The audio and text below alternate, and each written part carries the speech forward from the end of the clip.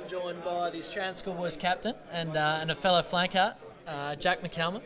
So Jack, we certainly had fun on our Schoolboys trip. We've heard you've been here for a week now, so talk us through how the first week's gone. Yeah, so we landed in Heathrow last Tuesday, I think, and we spent a night in London there. All the boys were pretty buggered by that, not much sleep on the plane, only a few hours. So we landed there and had a good sleep that night, and since then we've come over to Cardiff and we've spent our time with billets just in an outer sort of suburb called Cullen, and billeted there, and that's it's been so far it's been fantastic. We were looked after very well by the billets.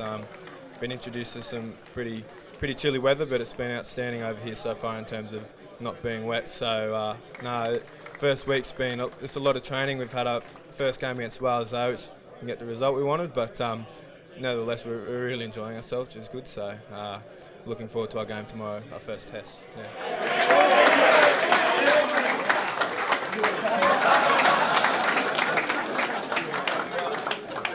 So you've got a strong lineup. It's good to see a bit of consistency there. How are you guys going to go? I mean, give us a rundown of how you're going to go about it.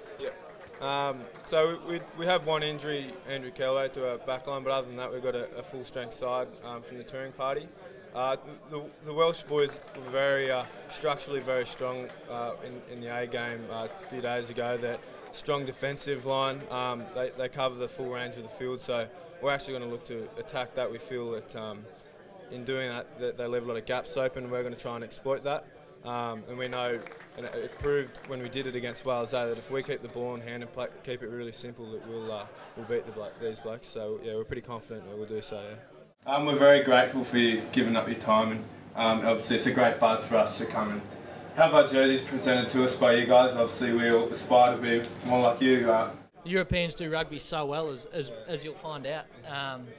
And so how have you found, I guess, the culture side of everything off the field, and how have the boys kind of reacted to Europe as a whole?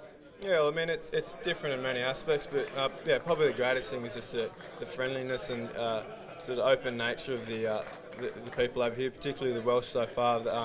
Our billets were outstanding there. As I said, they really looked after us. I mean, they're obviously different people, but they love their footy, things like that. So in many ways, it's just been great to meet new people and meet people that are going to be lifelong friends. And if they come over to Australia, we can see them, and obviously vice versa if we come back over here. But the culture of this place, well, it's different. It's been a nice difference, and something I think all the boys have really appreciated.